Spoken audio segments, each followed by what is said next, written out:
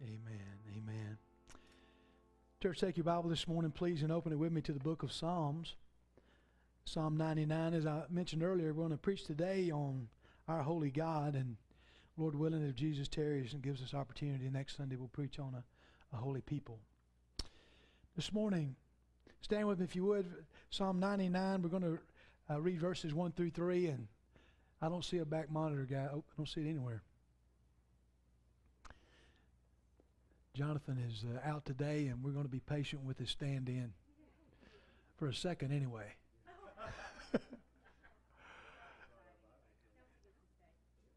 Yeah.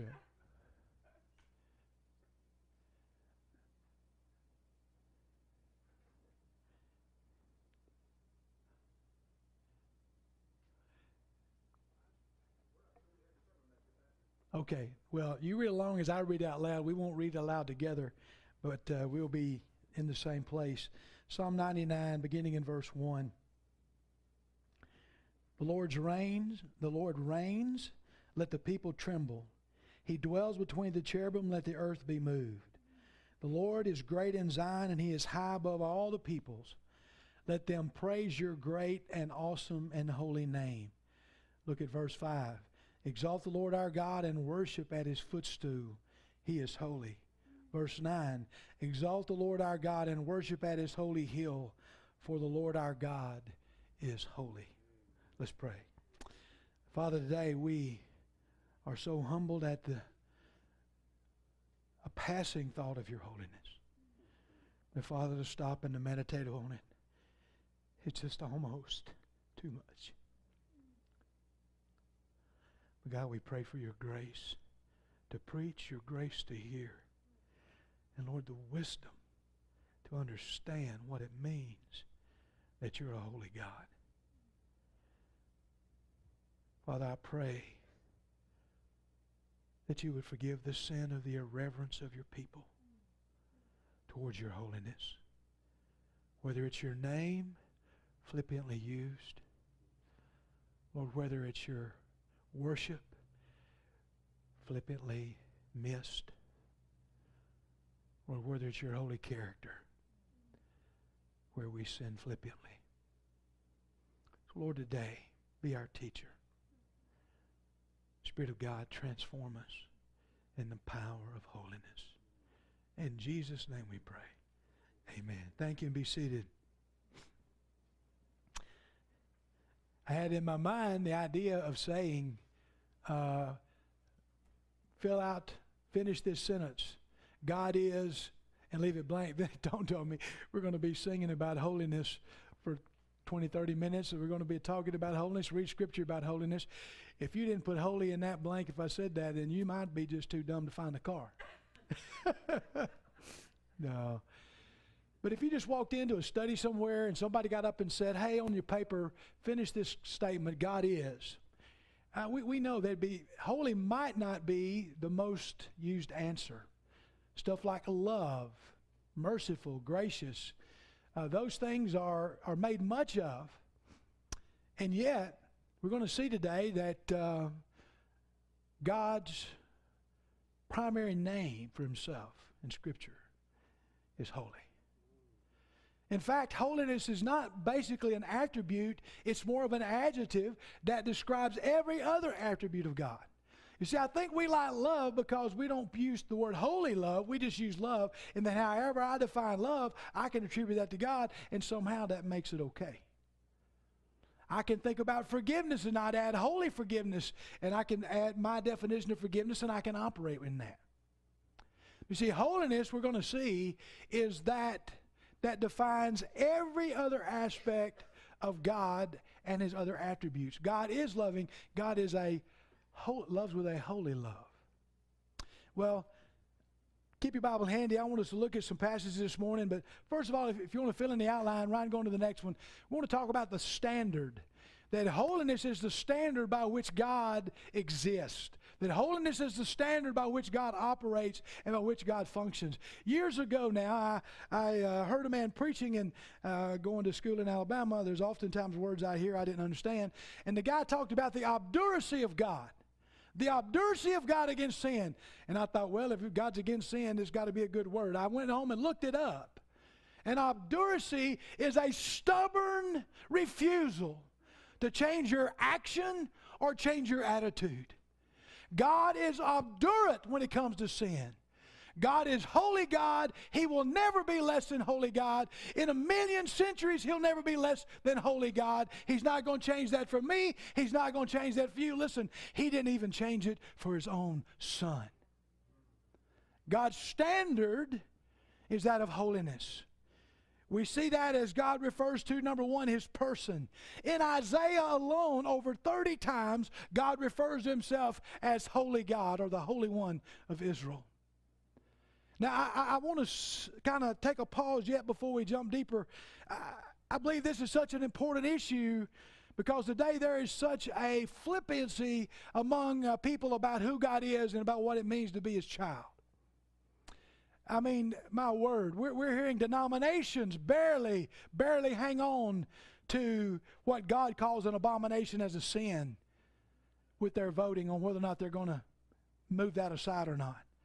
You know what? I don't care how many votes we take. I don't care how many million people stand behind it. God will never, in His holiness, say what is sin is right or what's right is sinful. It is contrary to everything He is in His nature. In His nature. God's holiness in His person. We saw in the passage that we read 4 times God says, I'm holy. In Leviticus chapter 11, verse 44 and 45, God says, for I am the Lord your God. You shall therefore consecrate yourselves, and you shall be holy, for I am holy. Now we're going to see next week how God's holiness impacts us. If God's holiness is not impacting you, there's an obvious why question to be answered. You shall be holy, for I am holy. Neither shall you defile yourself with any creeping thing that creeps on the earth. For I am the Lord who brings you up out of the land of Egypt to be your God. You shall therefore be holy, for I am holy. In Ezekiel 39, verse 7, God said, so I will make my holy name known. I love that song. I just caught that word. We've sung it before. It was the word we sang. The word just hit me. And it's so beautiful. Holy is the Lord's renown.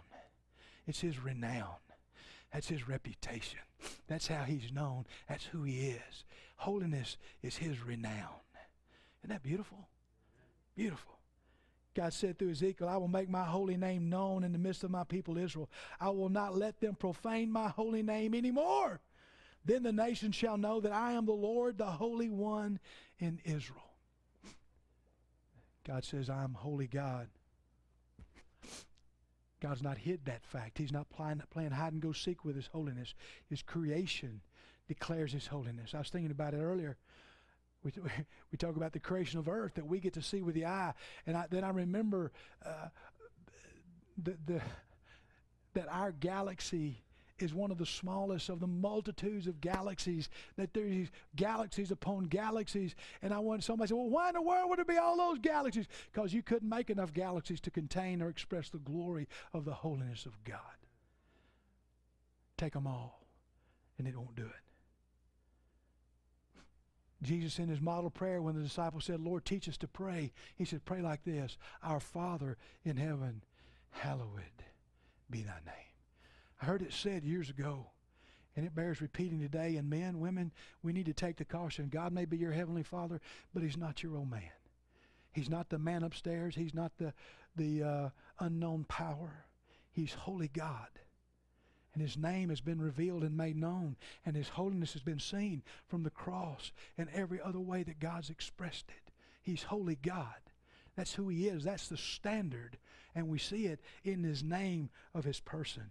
Jesus in His high priestly prayer said, Lord, now I'm no longer in the world, but these are in the world, and I come to you. Holy Father, keep through your name those you have given me, that they may be one as we are one. When Jesus prayed to the Father, He acknowledged Him, you're Holy Father. You see, it just amazes me at how God refused to be anything less than holy. On that day when Christ hung on the cross, between heaven and earth as though He belonged to neither. He hung there as the Lamb of God to take away the sin of the earth. And there came that moment when the sin of all mankind of all time, past, present, and future, all of the sin of humanity was poured on him.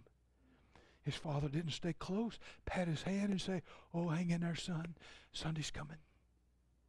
He's holy God.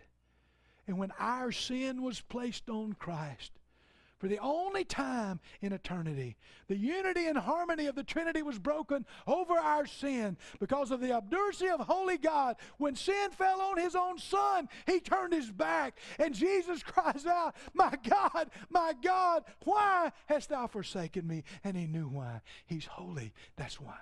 And you think God's going to play games with our sin? You think God is going to just blink and wink at our sin, do like our mamas and our granddaddies? Now, if you do it again, I'm going to have to spank you. Now, if you do it again, now I've told you 3 times, but if you do it again, all right, I mean it this time. God's a holy God. And we got an earth full of Christian people who play with sin like it's a puppy. Warm and cuddly. Cute. It's cute. Ain't that funny? Ha ha ha. And the holy God in heaven is looking at our sin and saying, "What are you doing? Why do you think my son died? Why do you think I turned my back on him when he became sin for you? Because I am holy God. And to think less of me is a great and grievous error and mistake for his children to make." Peter quoted Leviticus, "But as he who has called you is holy, you also be holy in all manner of conduct." Well, let's move from the person on. Let's talk about some of the pictures of holiness. All through the Scripture, we see pictures. We see things God is doing in a way that he's doing that gives a picture of his holiness. One of the first pictures you come to in the Old Testament is when God tells Moses, in Exodus chapter 19, "You shall set out boundaries for the people all around, saying, Take heed to yourselves that you do not go up to the mountain or touch its base. Whoever touches the mountain shall surely die."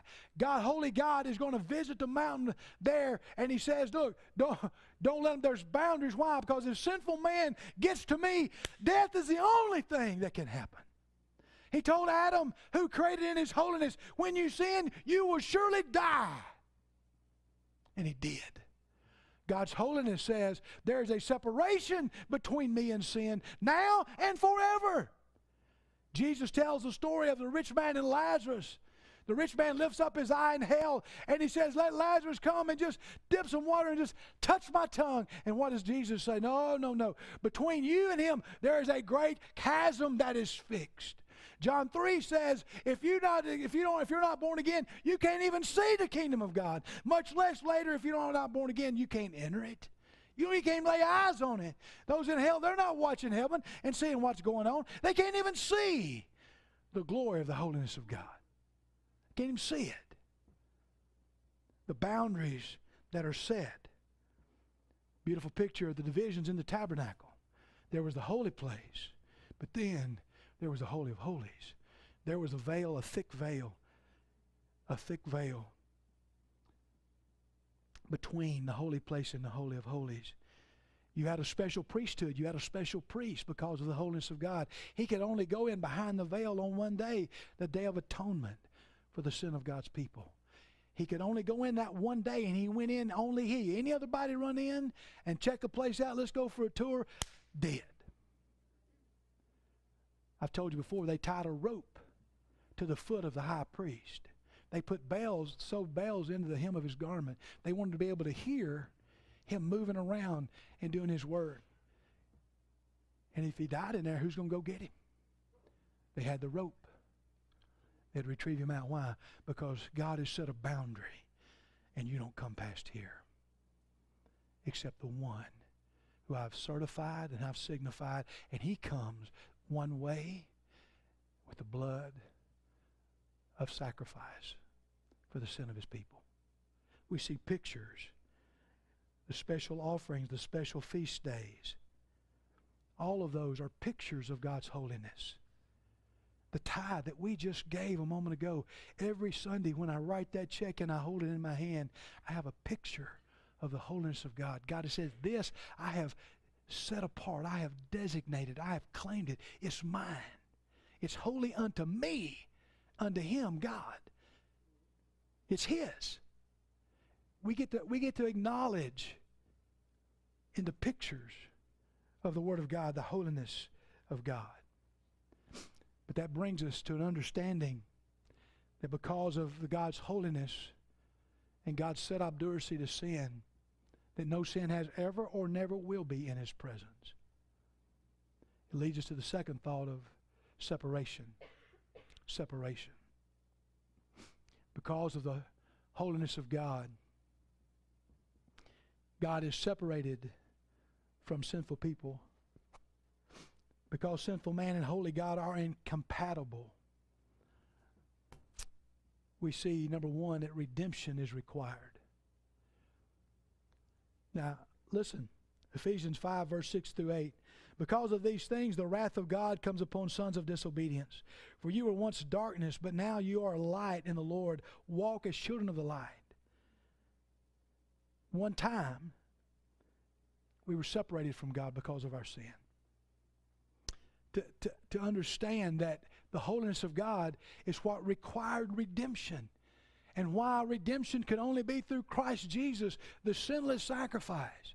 This idea that there's got to be thousands of ways to God shout out the fact that they don't have a clue about the holiness of God. Any other way than the blood of Christ is some kind of effort, some kind of work yourself there, some kind of make yourself holy, make yourself acceptable, make yourself right. That was the great tragedy of Israel. The Apostle Paul, turn over to Romans chapter 10. Look at it real quick. That was Paul's great prayer and his great heartbreak for Israel. Listen to what he says, Romans chapter 10, verse 1. Brethren, my heart's desire and prayer to God for Israel is that they may be saved. For I bear witness, they have a zeal for God, but not according to knowledge. For they, being ignorant of God's righteousness and seeking to establish their own righteousness, have not submitted to the righteousness of God. For Christ is the end of the law for righteousness to everyone who believes. God is a holy God. There's a separation between God and sinful man. Think about it for a moment. It's not just that sinful man is separated from God. Listen to me. It's God is separated from sinful man. We're going to see in a moment, James talks about adulterers and adulteresses. Do you not know that enmity with the world, friendship with the world is enmity with God? You realize that we are born of the flesh, born of a sinful heritage, of a sinful lineage, born in a sinful world over which Satan is a prince and power of this air. We are a sinful people, and we are forever at enmity. We are the enemy of God before we come to Christ. It wasn't that we were neutral, that we just I just let God do His thing and I did mine. Look, you can't get a more vehement picture that the word enmity, that we were against God. But more than that, God is against us in our sin. Not against us in His desire to know Him, but to know Him only one way, holiness. Only one way holiness could be met. And it was the way of the cross. That's why Jesus said, not in arrogance, but in integrity and honesty. There's no way, every man must go to there's no way to the Father but by me. Holiness demanded it. And redemption met the holy demand of God on that day when Christ hung there for us. God poured out on Him everything holiness demanded. Whew. Against sin. Everything that holiness demanded, Christ bore for us. And by Him, only by Him. So, in that separation from God as sinners, let's talk for a moment about after we become a Christian. Let's talk about the saint for a moment. What an unbelievable privilege is ours. That in Christ Jesus we're called the saints, the beloved. The word sanctify, what does sanctify mean? It means make it holy. When something is sanctified, it's made holy. That God has sanctified us in the blood of His Son. that we have been made right before God. A young man in our area posted years ago about God is holy and he must send every sin to hell. Every sin. If you leave your sin on your account, you got to go. But if you allow the righteousness of Christ to be yours and you place your sin on Christ, they're atoned, they're paid for, and you are sanctified.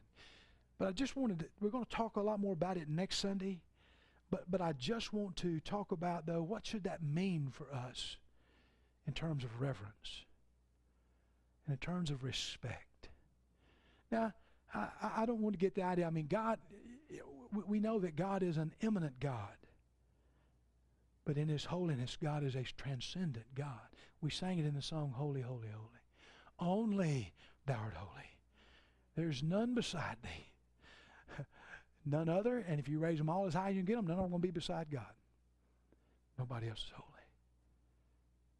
But when it comes to God's people, when it comes to our hearts, God says to us, my ways are above your ways. My thoughts are not your thoughts. Your ways are not my ways. For as the heavens are higher than the earth, so my ways are higher than your ways, and my thoughts than your thoughts.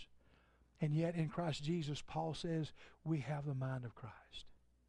In Christ Jesus, Paul says that we can let the same mind be in us that was also in Christ Jesus. We can think on heaven wavelengths because of redemption that required it. But to have friendship with the world is to have enmity with God. And to take sin lightly and to toy about it. Now, I know there's extremes, right? There's this extreme where not only do we take God serious, we take ourselves so seriously we can't joke or have any kind of humility about ourselves.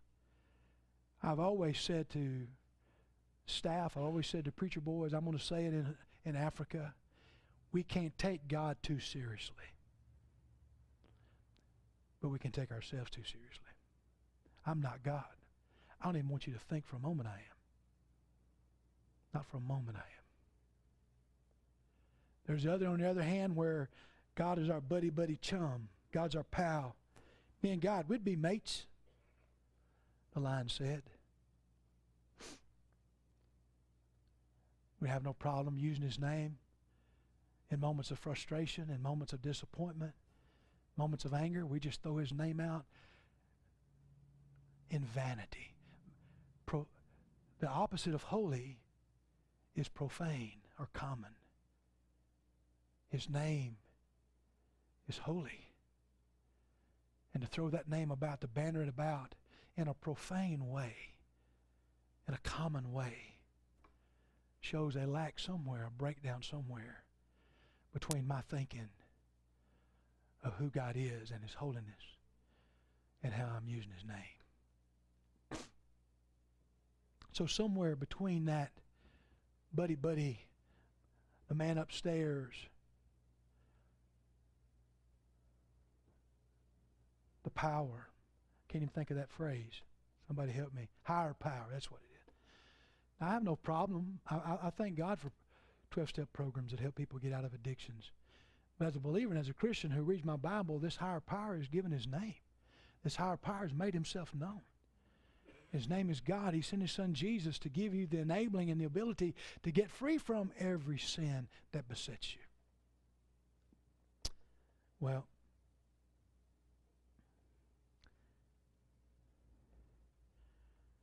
think about it.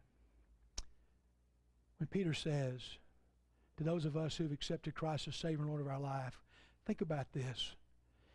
When he says, you have become partakers of His divine nature. Whew. You've become partakers of His divine nature. Now that don't mean I'm holy like God's holy. That means I took my thimble down and dipped it in the ocean of His holiness. And I possess it.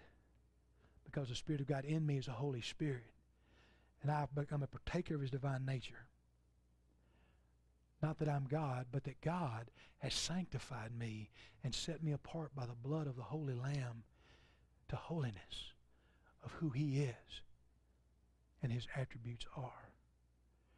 That's why I'm to love in a holy love. That's why I'm to have mercy with holy mercy. That's why I'm to forgive with a holy forgiveness. That's why I'm to serve with a holy service.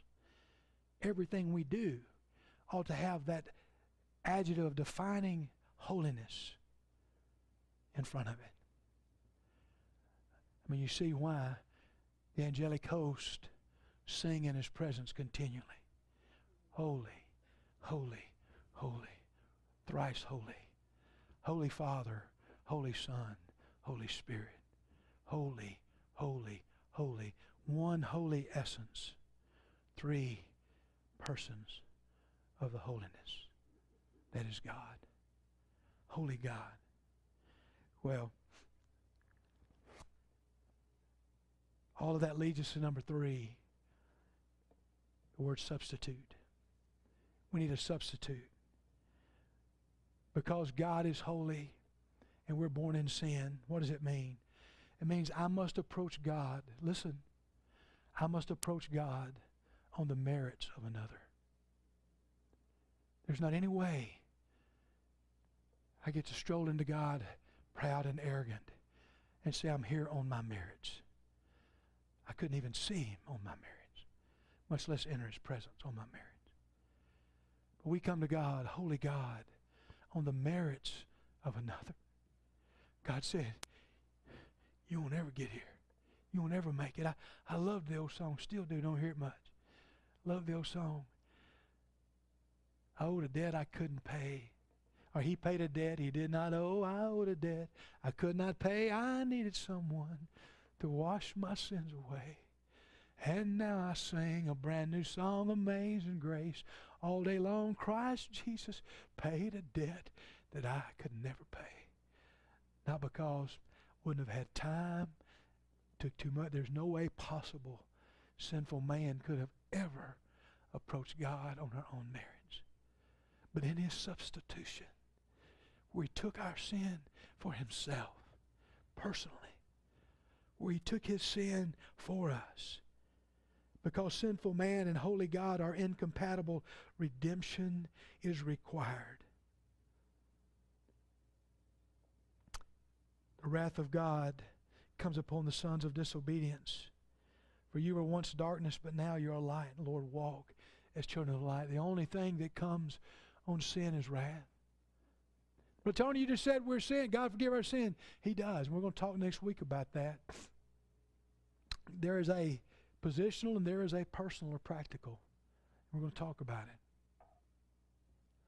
But the person who is made holy by the blood of the holy sacrifice, by the holy lamb, who then thinks somehow that is some kind of pass or get out of jail free card to sin, is totally deceived and dangerously foolish.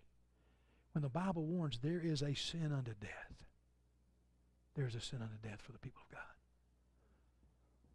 Paul talked about it in Corinth when he said there's those who came to the Lord's Supper, one of the holiest of pictures of the two God gave the church for us to look at from time to time.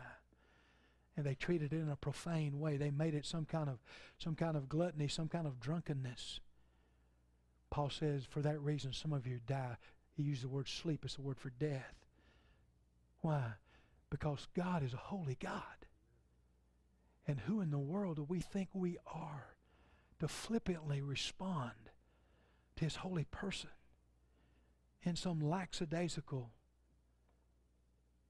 funny way that sin in any way could be puppy dog cute or funny? The purpose of redemption, but then the person of redemption. Only Jesus could accomplish it. It's one of my favorite verses as I quoted it in a gathering on Tuesday. For God made him, Jesus, who knew no sin, to be sin for us, that we might be made the righteousness of God in him. You hear that? I didn't make myself righteous. That we might be made by God through the blood of Christ. We, through him, might be made righteous. 2 Corinthians 5:21. For God made him who knew no sin to be sin for us, that we might be made the righteousness of God through him. Holy God. Holy God. Well, I want us to close. Turn with me to Hebrews chapter 12. There's about 4 verses there I want us to look at as we get ready to give an invitation. So what's the practical application? Well, look first, if you will, at verse 14. The writer of Hebrews says, it's there on the board. You can read it with me there. Pursue peace with all people and holiness, without which no one will see the Lord. Do you see that? Could that be any clearer? Without holiness, no one will ever see God. So what does that mean?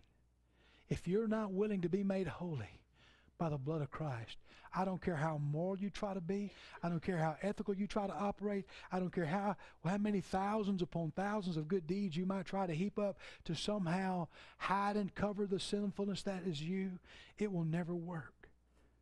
Without the holiness of God, no one will ever see the Lord. So what does that mean? That means I must be willing, not be zealous for some righteousness I concoct in my own definition and in my own ways. I must be able to see, as Israel must have had to see, that I can't be made holy, that Christ is the end of all of that, of trying to work to be holy. You can't do it, but to come to Christ, humble ourselves before Him, and ask Him to forgive us of our sin, place our sin on Him, allow the Spirit of God to come in and place His righteousness on us, and be made holy, and be made sanctified, so that we might see God because of what He's done. Because of what He's done on our behalf and for us. But what about those of us that are Christians? Look with me at verse 10, would you? It's in the context of chastening or discipline. We're going to look at it a little more probably next week. The writer says, for they indeed, speaking of our earthly fathers who chastened us, which by the way is a spanking. If you're against it, I don't know why. Verse 10, for they indeed for a few days chastened us as seemed best to them, but He for our profit, that we may be partakers of His holiness. Do you hear that? God says, even in chastening, even in my discipline for you, when you as my child gets out of bounds and you're living in sin and you're deceived and you're living in an ungodly way, even my discipline is for the purpose of restoring your holiness. I want to move you back to the place of holiness, where I've saved you and transported you and placed you to live and move and have your being. Even in chastening, the purpose is not punishment. It's holiness. Holiness. Look down to verse 28 and verse 29, please. Therefore, since we are receiving a kingdom which cannot be shaken, let us have grace by which we may serve God acceptably with reverence and godly fear, for our God is a consuming fire. I believe today, the church in America especially, we need an old-time revival of holiness. Not that erroneous doctrine that somehow we can reach sinless perfection. There's nothing about that in the Word of God. Couldn't anything be clearer that that doesn't exist on this earth? There is a sinless perfection awaiting us. It's the promise of God that we will operate in, that one day I'll have no sin nature. I'll have no downward drag of the flesh. And all of that is put away, and I am glorified as well as sanctified and justified. I am glorified, and I live with Him in a holy, holy existence. Oh, glory to God. Come, Lord Jesus, come. One day. But how should we live? Acceptable, serve God acceptably with reverence and godly fear, for our God is a consuming fire. That we respect God.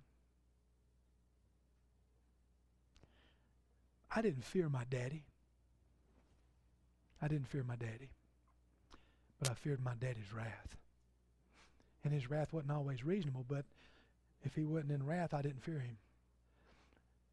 But in wrath, I had a reverence and a fear for my daddy's wrath. A Christian who gets into sin, or who just looks at sin in a casual way, what you're saying is, I have no fear for the reverence and all of the holiness of who God is. God's holiness has been met with holy love and holy grace. The psalmist, I think, says it. He's something along the lines of holiness and grace have kissed. Isn't that beautiful? God said, I'm holy, and because you're sinful, if I only had holiness, there ain't no hope in the earth for you. But I have holy love that says I make a way in grace to make you who are unacceptable acceptable. How? By reducing my holiness? No, but by elevating you and making you holy. Glory to God. Glory to God. Holy. Today, we need, I say, a revival of holiness.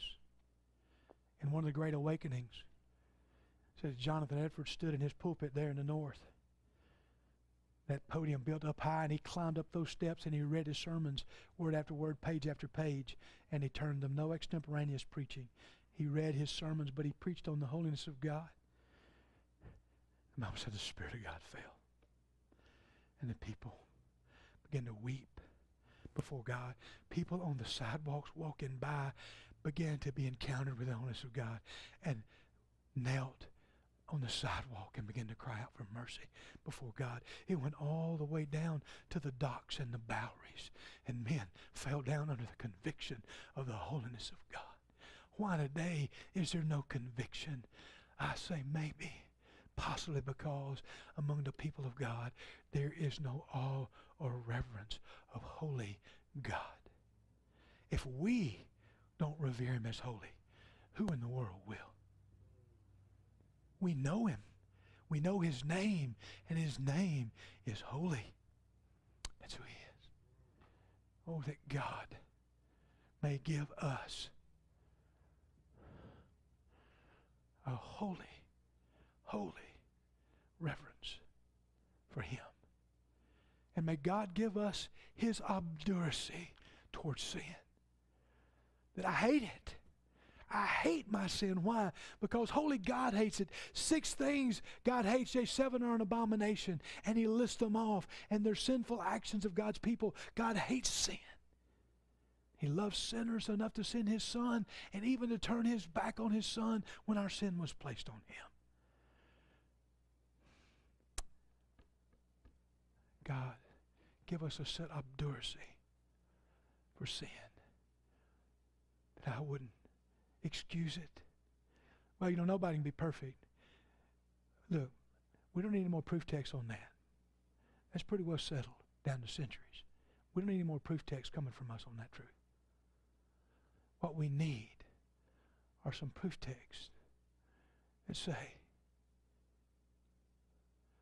I was not bought with silver and gold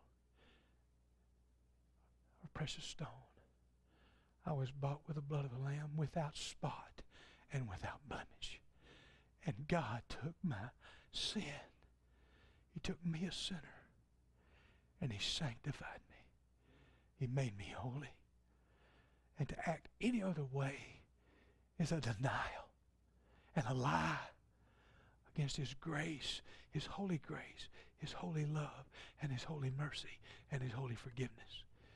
And I fear him too much to do that knowingly or flippantly, much less willingly. Let's pray about it, could we? Father, this morning,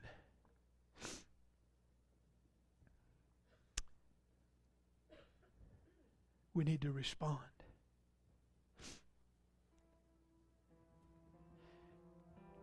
We need to respond to what the Holy Spirit is identifying in us, what the Holy Spirit is saying to us. Father, I pray for the one today who doesn't know you as Savior and Lord, and maybe with the best of intentions, they're zealous for their righteousness. God, they're trying to get to heaven their way. They're convinced. Maybe Daddy told them it was the right way. Maybe Daddy told them it was okay. Granddaddy said it was all right. And because of the moral outcome, they're comfortable with it. They're comfortable in it. And yet their own sin has never been atoned. Their sin has never been forgiven because they've never made Jesus Lord and Savior of their life. And today I pray your holiness would burn through the fog of all self-efforts to be made right. And that in just a moment we would come and bring our sin to the foot of the cross and kneel here and let Him who was made sin be sin for us. That we might receive His righteousness and be made righteous. We might be acceptable on the basis of the merit of another, only the Lord Jesus. Father, I pray that we as your people, Lord, that me as pastor and we as people be touched and moved today deeply by the reminder of who you are. Your great name is great and awesome because it's holy. Holy is who you are. Holy is who we want to be. Father, maybe there are those who are in attendance who've never become covenant members, but today it's their desire to be around those whose goal is to walk in the holiness of another. The holiness of Christ would be our standard. That our encouragement to one another would be that of holiness.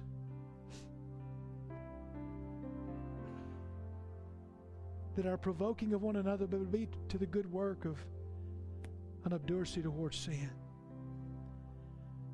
Father, in this moment of response, may every heart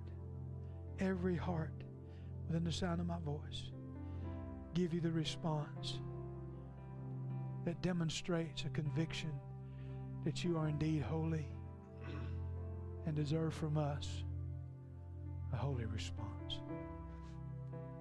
In Jesus' name we pray. Would you stand?